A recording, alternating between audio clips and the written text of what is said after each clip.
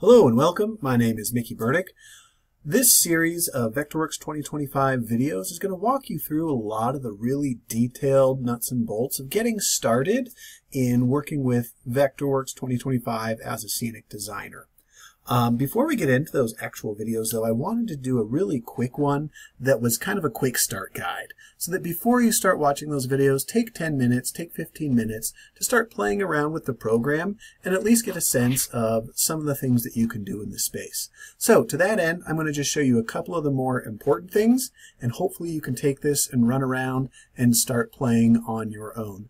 Of course, what I'm going to show you in this video, there are much more efficient and often better ways to be doing these things, but as a jumping off point, this is sort of the easiest introductory way to get you going.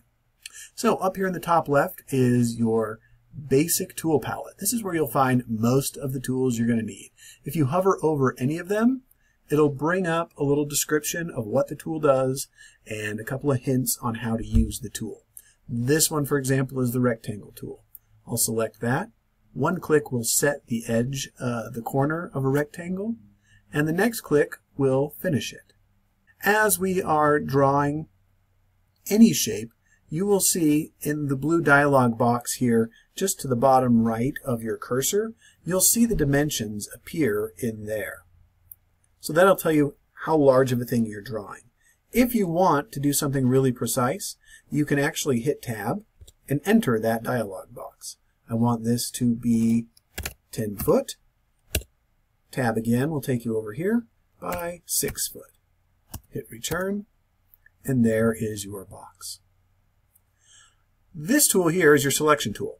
It's a great tool and it allows you to modify shapes and to select shapes. So if it's outlined in orange, that means that that object is selected. Click on here and now this one is selected. From here I can grab any of these and pull and shape this however I want. When you get this little crosshairs, when your cursor turns into that, you can actually grab objects and move them. So this is a very important tool. As you're moving objects and looking at different objects, you can hit Shift as you select objects, and that will allow you to select multiple objects. Let's look at just one object real quick, this one here. This is the one we made that was 10 foot by 6 foot. You'll see that if you come over to the object info over here. It'll tell you the width and it will tell you the height. It will also tell you the area of that. So, aside from just telling you what it is, you can also modify shapes from the object info. So we have our 10 foot by 6 foot. I want it to be 6 foot square. As you're working, punch things in terms of feet and inches. You can either use straight inches, which does not need anything after it, no punctuation. If you're punching in feet, you need to add the apostrophe after it. If you're using inches, you would use the quotation mark, the double apostrophe. So that's sort of the basics. You can also use lines, circles, etc., etc. In addition to simply creating shapes, there are some tools over here that will allow you to modify. So get in and start playing with those. Here's your rotate tool. So with that selected, well, that's not going to work great on the circle, is it? Let's say we are selecting this square and we want to rotate it. Select that. And then 1, 2, 3 clicks, and you can spin things around. The mirror tool is lovely as well. I use that all the time. You can use that to mirror objects across any plane that you create. I will select multiple of these and delete. Now, the real power of Vectorworks comes not just in 2D modeling, but in 3D modeling. To get into a 3D view, you can look up here. This is your view bar. You can change it from top plan view, which we're in now, which gives you the illusion that you are looking at a sheet of paper. If we're in top plan, this is what will appear on your paper, right? But we can take that and we can move into an isometric view or something that will better showcase the 3D capabilities. This flyover tool is another one you should really get comfortable using. There are easier ways to use it, but for now, just click up here, flyover tool, and then you can grab anywhere in your drawing and move around. Hopefully you're using a mouse to work with Vectorworks. That makes things much, much easier. If you are, the scroll wheel will zoom you in and out. So that's a pretty efficient way to get in and out of your work. Now we have a couple of flat surfaces here, selection tool. If we wanted to bring those up into the 3D world, what we need to do is extrude them.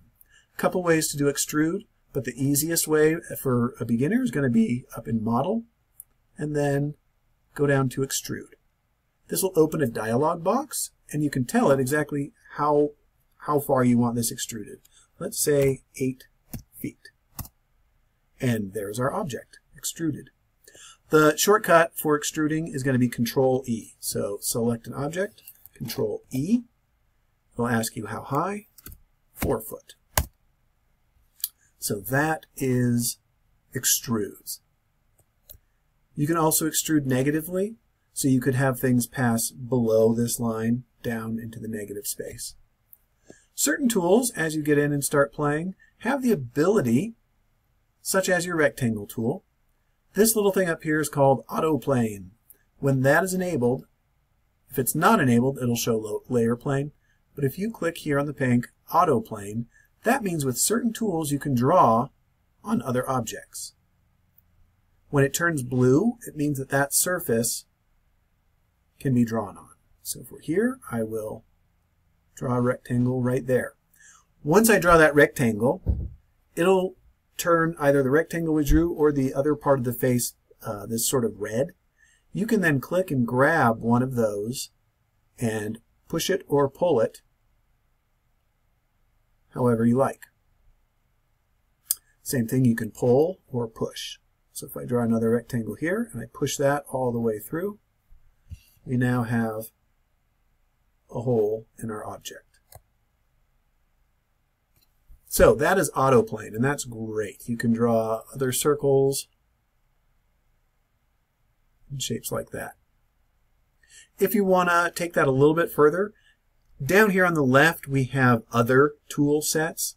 So this includes things like 3D modeling or the building shell. In 3D modeling, you get tools like these, which will allow you to modify existing three-dimensional shapes. So push-pull tool, for example, is great. With this one, you can, again, grab a surface, it'll turn red, and you can push or pull that surface however you like. So play with a couple of those.